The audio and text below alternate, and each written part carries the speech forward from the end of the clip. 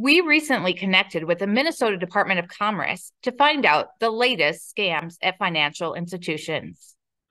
So the first instance of things that have happened recently or been reported to the Department of Commerce are fake checks or bogus checks that victims are depositing into their account. And I've seen a smatter of these over the years, but in the last couple months, I've had several cases.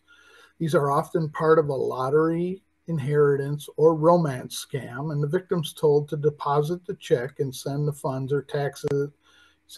for taxes, fees, or to help their romantic person they're involved in a romantic interest. Sometimes it's a legitimate business's name, account, and routing number on the check, but it's a counterfeit check.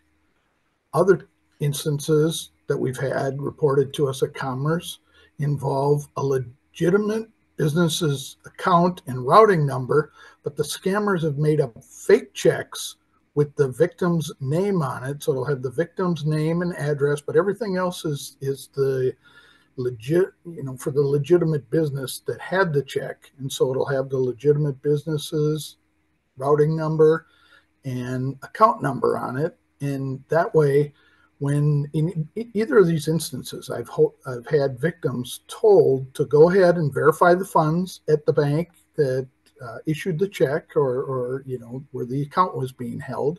And the banks do. They verify the funds are in that check, but of course they don't verify that it's a check that's legitimate because it's a counterfeit check. And so the scammers go ahead, or the scammers tell the victim to go ahead and deposit it. And oftentimes they'll tell the victims, almost every time I think, they say, don't walk into the bank to deposit the check. What you want to do is you want to do a remote or electronic deposit, or else deposit it through the ATM.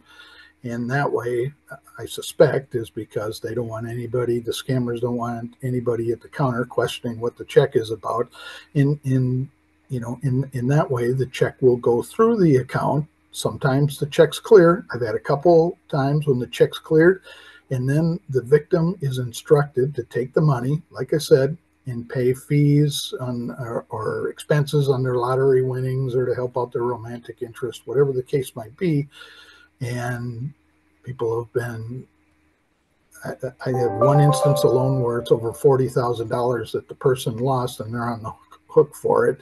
And some of the checks that I've had in the last month actually were fake investment checks. So it looked like it was coming out of the customer's investment account.